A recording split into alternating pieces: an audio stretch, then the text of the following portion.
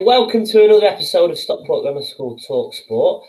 Today we've got somebody from the recruitment world of football who is the genius, produced many players who've gone on to play and get careers in the professional game. And this bloke is called Martin Waldron. Welcome to Stockport Grammar School Talks Sport, Martin. Pleased to be here, Dan. No, thank you very much for your time, pal. Really appreciate it. So we'll crack on. Could you just talk to the listeners a little bit about your journey from a schoolboy, I guess, to where you are today? Yeah, as a youngster, my position was a goalkeeper. Played for the school, and I wasn't the best. Wasn't blessed with height to be a goalkeeper, but I seem to understand the game a lot, how you play it, and how to watch it. Which helped me in the future. And then I got involved in junior football. I had a bit of a decent team in the Merseyside area, which Leighton Baines in it, Ryan Taylor played for Newcastle, David Nugent, who played quite a few teams, Derby, Preston, and then a couple of others. I think it was three others who went on to play professional football just from a local team. And then I started another little team up, and from that little team, another 8 went on to play for England schoolboys. So I become the Pied Piper of talent locally. I'd done a year at Liverpool scouting for a scout called Ewan Macaulay, and then Everton coming for me, and Everton was my club. Although it took them a month to take me because I had a bit of loyalty about me, and in the end I went. And at first I thought, well, I'm lucky. I'm picking all the players, and actually I wasn't lucky. I learned that it was hard work and watching more games and being dedicated. Actually, it's not luck. It's that's what it is. It's hard work. Anyone in your school, when they leave school, can be whatever they want, as long as they work hard. And you hear managers say, "Work hard, work hard. It brings you success." Well, it's the same with recruitment. The more games you watch and get out and watch, the more players you're going to get. I mean, a prime example going back years ago was people won't know it, but I had Scott McTominay at Everton. So I brought Scott in from his team, and I went to Manchester on a Sunday morning, watched the tournament, went to Preston in the afternoon, watched the tournament, and I got wind. Scott was playing in an under-6 tournament at 4:30 in the Lake District. So I was like that, and I had a couple of my staff with me. I was going, "Do you fancy a dinner?" And we'll go and watch this tournament. So anyway, I watched Scott's pitch because, obviously I want to get Scott to sign for Everton. And on that pitch was 2 other boys, was Liam Walsh, who's now at Bristol City, and Callum Dyson, who had a professional career until he got injured. So in that 1 under-6 game was 3 professional footballers. I managed to secure 2 of them for Everton. I lost out to Scott because he was a Man United fan. So it was disappointing, but you know what? I'm proud of him regardless, because what I seen then, I see now, and he's made it a career, and had a lovely family, and that's all. I made up with it. But that hard work of going that extra yard on a Sunday afternoon when you could easily go home and put your feet up, and I didn't, and it's just a hard work, that work ethic I had, and we got 2 professional footballers out of it for Everton. So that's what gets you there, is the hard work, and as you get into your career, you start to pick the knowledge up of what a player should look like. And it was weird, like when players were coming into me for the first time, like Belfield, they have a training ground, you knew right away, it's going to be tough for him. The way they walked, the way they presented themselves, you just knew what a footballer should look like. And 9 times out of 10, you were right. They weren't there that long. And when you go to a pitch, it's easy, right, ruling out who you don't think will have a chance, to narrow it down to 1 or 2 to watching a game. And that just makes the process a lot easier to watch the game quicker. And, there's loads of little traits and things you pick up as I started in my career. And I had a head of recruitment at Everton who looked after me, called Barry Poynton. And I still to this day think Barry was the best recruitment officer I've worked with. He knew the game inside out. And I remember him saying to me, look after your staff and they'll look after you. It's a bit like Del Boy, look after trick it with his brush, look after your brush, and the brush will look after you. Yeah. But it was that. that stood in my mind. And when I took over everything, I looked after my staff. I took them out for meals at Christmas, a drink, and just made them feel special. And they work for you and not the club. Yeah. And like majority of them left when I left, and a lot of them still work with me in the agency world now. So they keep an eye open for me. And all them little bits that you learn in the game takes you a long way. Loyalty for me was a major one. Mm. I had many opportunities to leave Everton to go to bigger clubs and around the world and that, and I never took it because I had loyalty. I had a chief exec there called Robert Elstone, who you know. It was outstanding. If I wanted to sign a chair next to me for $500,000 and I said it's going to make it, he'd let me.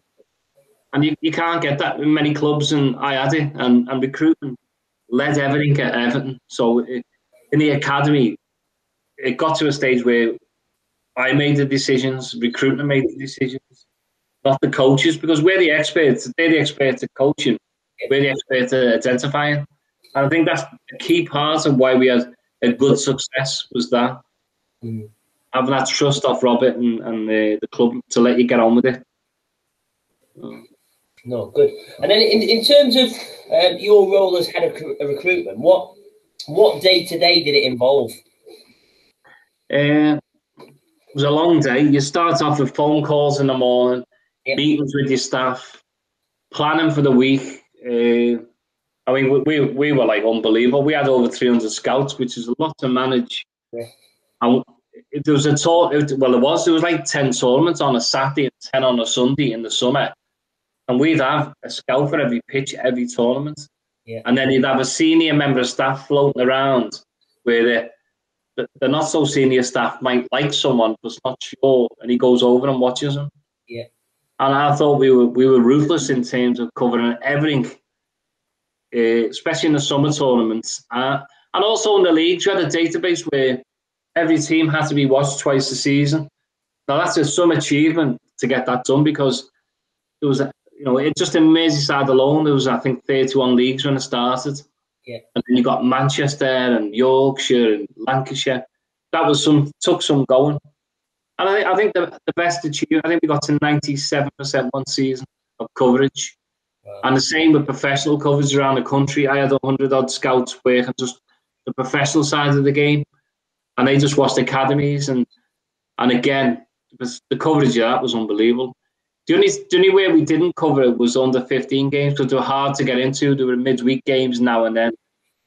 So I think we got over 90% on the professional side as well, which is good. Yeah. Mark, do you think recruitment is the most important thing to an academy? Oh, yeah. Listen, you can have the best coaches in the world, but you've got to have players to coach. Mm-hmm. And you know, I got all the staff bought into it that in the end, recruitment was the most important, and they understood it, that if they didn't have the players, they weren't in the job because they had nothing to coach. Yeah. So recruitment was the main force behind Everton's academies and the success of it. It was just funny. I remember one of the coaches asking me for a left back. I said, well, I'm not just going to get you a left back to make a team up. I've got to see vision in them.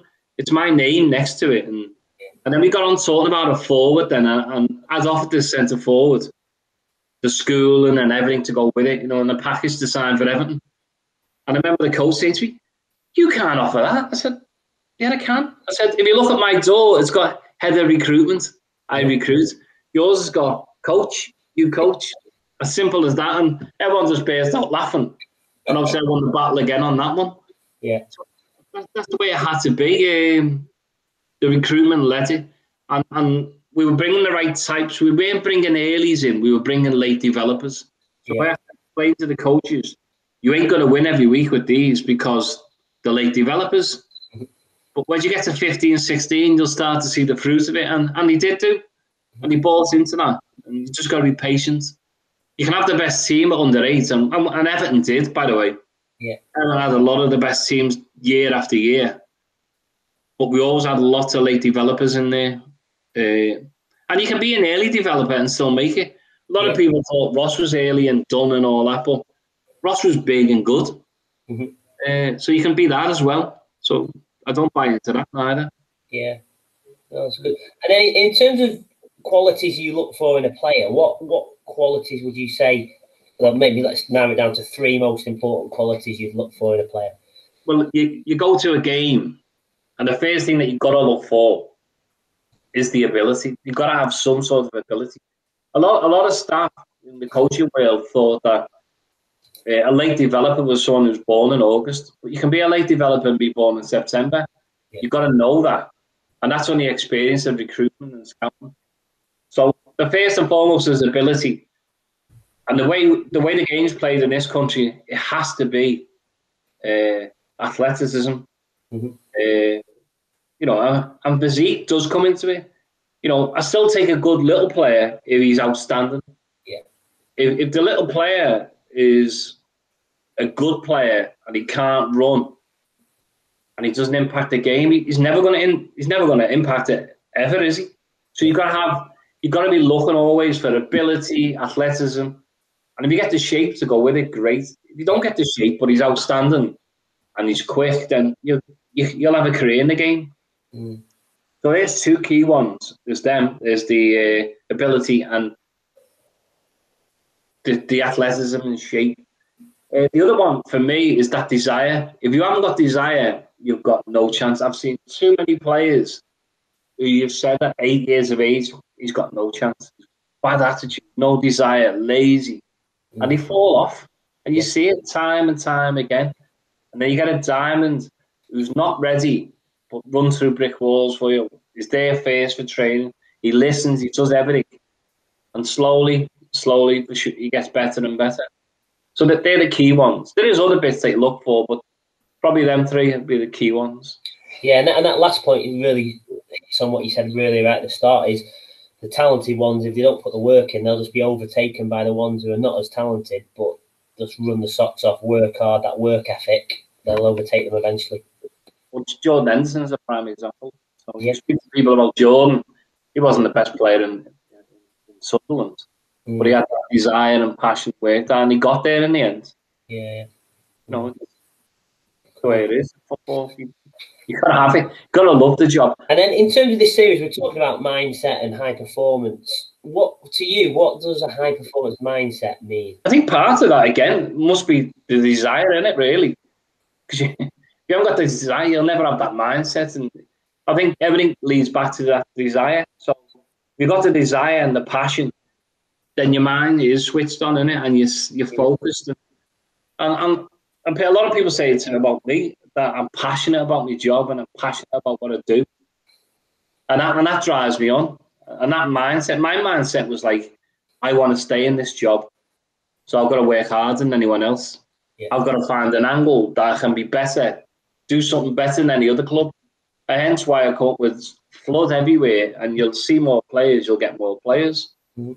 All little things like that helped. And even when he was trying to sign a player, I mean, I can tell a funny story. The first team were brilliant with me, and the managers were top notch.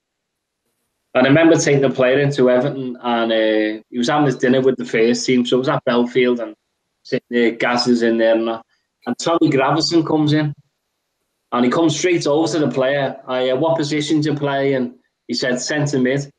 He jumped over the table and started beating him up, going, "You take my position," and he beat him up. But it was brilliant, and the boys signed for Everton after that. But things like that, they're all little edges, but he actually was genuine. I never told him to do any of that. He just done it. Yeah. And all the players bought into all that because they've been there before and understand it. Like Guilty Sigerson, we had him in at Everton when he was, I think, 11 or 12. And he was a ball boy for that day. So make sure he was a ball boy, and he had the Everton experience. In terms of obviously lows of athletes, or maybe even lows in your career, like how do you manage setbacks, and how would you come back from them? How do you manage them? I think you've got to have a good support team around you. I mean, you hear a lot about the mental problems in football. Well, I had 24 years at Everton, and when I left them, I have to admit I struggled. Yeah. I couldn't cope because I didn't have that structure in my life. Mm-hmm. So I've been brought up on a structure of working hard. And you can imagine, since the lockdown, since last March, I haven't seen a live game. Yeah. I think I've been in the office twice.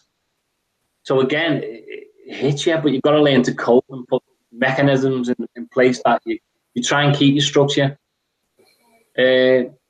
So I think mental health, now understanding it a lot better. I do a lot with the boys that I have, the players I have at the agency now. So always plan for the future. Even though you might be only 15, 16 now, you've got to be planning now what you want to do at the end of your career. It might be property, it might be coaching, anything, business. Do something. I've even offered someone work experience in companies just to get them ready, because once you come out of that environment that you've been in for years, it's like your world's gone. So you have to have some structure and can't rely just on football. Yeah. So that's a key one for me with any player. Yeah, that's good. And then on the flip side, you've had so many accomplishments over your career. What stands out to you that you're most proud of, and why? Do you know? It's a strange one. It's the afterlife of football. So it's seeing your old players again. Yeah. And them telling you that was the best days of their life. Going on the tour, not like playing in the first team, but going on tours, having a laugh. So I was like the good guy, and we had the coach who'd be the bad guy. I was the messer, and he was the good one. And most of the time, it was me doing all the messing with the plane. We had a laugh, and you've got to enjoy it. It can't be regimental. So I made sure that they had the best experience they could.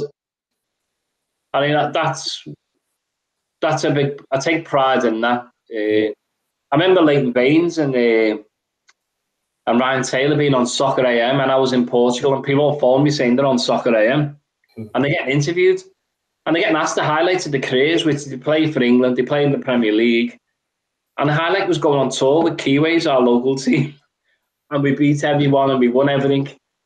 They remember that, the kids, aren't they? And you remember more as a kid, don't you? And that's I take great pride in that, because I like to think I've looked after everyone who's walked through the door and looked after them properly. Yeah. And gone the extra yard. And most people will tell you. And I never said no. Yeah. I always said yeah, and I've done my best to get what they required. No, that's good. And that shows a real successful journey, I think, from you, is that success of people still want to get in touch with you and tell you thank you and what they're Yeah, that's brilliant. In terms of role models, Martin, have you had anyone who's influenced you and your journey on your life, and why? Yeah, a couple of people. So Barry Poynton was one. He taught me how to look after staff and helped me my career. My pre-Everton stuff would go down to three local people. Jimmy Oakley, who passed away, was a coach at one of a team that I had my lad at when he was 4. Chris Cook, Paul Cook's dad, he had a big influence on me. He was involved in that team, and he guided me early on, and I still keep in touch with him. Great fella. And Joe O'Leary, who run another local team, and my lad trained with him when he was 3. He was like the Pied Piper. You know, he's famous in football, non-league football.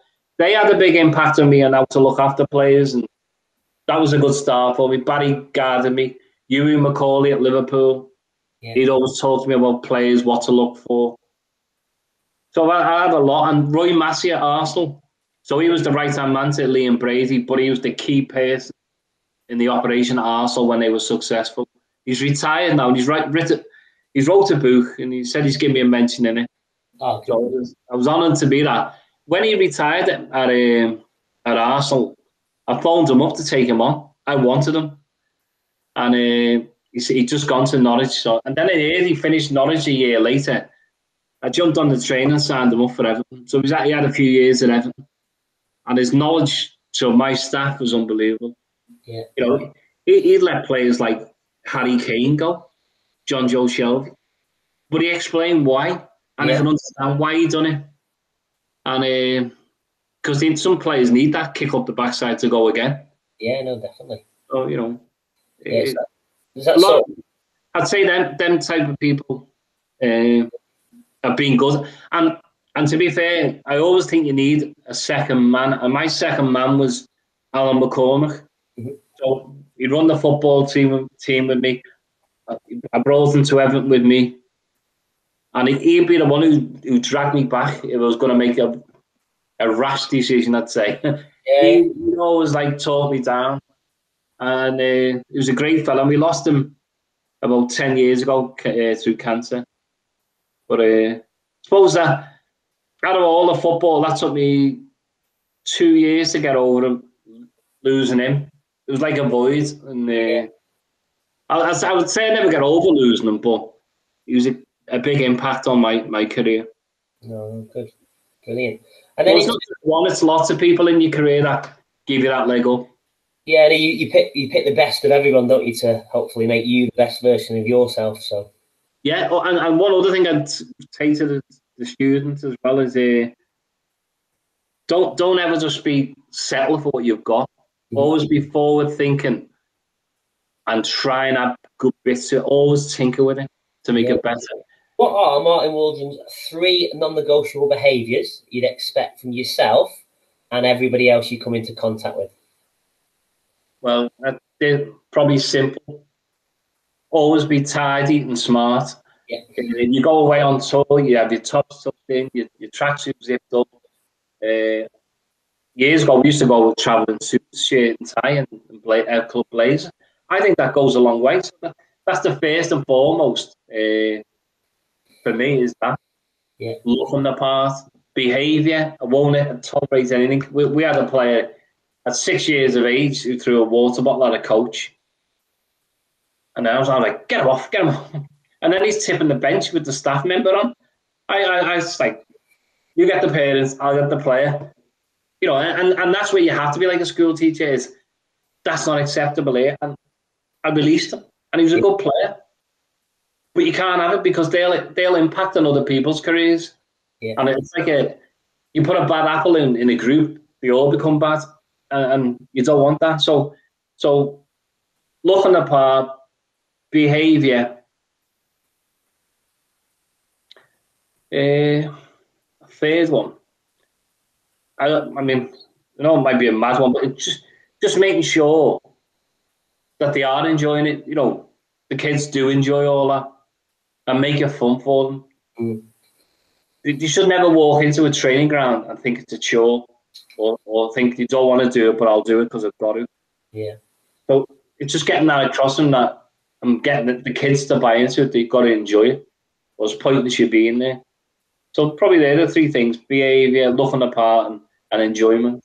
Yeah, no, I think they're brilliant, because I think that first one you said, looking the part, is those first impressions you give somebody are so important, aren't they? Yeah. This question: what advice would you give to a 12-year-old Martin Waldron if he was to go back to school, knowing what he knows now? Right. Regrets for me in school. I had the best time of my life in school, but I messed a lot. Yeah. I was just a joker, and reading and writing were my best subjects. Yeah. If I could change one thing, it would be that. Yeah. And you need that. And I could have gone even a lot further, I suppose. I mean, I reached the top at Everton. That was, like, for me, with the best academy in the country, and I was in charge of the recruitment and had the input and everything. So work hard, get your basics right. You know, like, do well at English, maths. For some reason, I was very good at maths and art, and maths has stood me in good stead, I think. Yeah. Negotiations and working things out. I think everything's like a puzzle in life, isn't it? And maths works everything out. Yeah. So one thing I always remember, my head teacher always said to me, and I kept in touch with him when I left school because he was involved in football. And he said to me, even though you messed, you always had a heart of gold. So I always let you off. And I think that's, that come across well. Like, care, if you care, you go a long way as well. So, yeah. Well, if I was a young, good 12-year-old now, it'd be work hard at your cause of maths, English. Enjoy yourself. It is for a lot of people the best time of their life, being at school with your mates and that. And try and figure out what you want to do. I wanted to be a footballer, but I had no one to tell me, you're never going to be a footballer. So maybe talk to as many people as you can who are like senior staff. So like, if you can get in front of someone who's a manager of a big company, or people like that, chief execs. I've never knocked anyone back. If anyone's asked me for help and advice, I've always done it. I don't know why I've done it. I've just done it. I just think it was the right thing to do. Yeah. That's one for me. Ronaldo or Messi, and why? Wow, that's an hard one, that one. Yeah. Both different, aren't they? You've got that opposite end of the scale. You've got Messi, who's small, but very, very skillful. You've got Ronaldo, he is skillful, but he's a great physique and athlete. And imagine putting them together. You'd have the best ever, completely. Yeah. And if I'm being honest, I couldn't split them. Yeah. They're both just the best players for a long, long time, aren't they?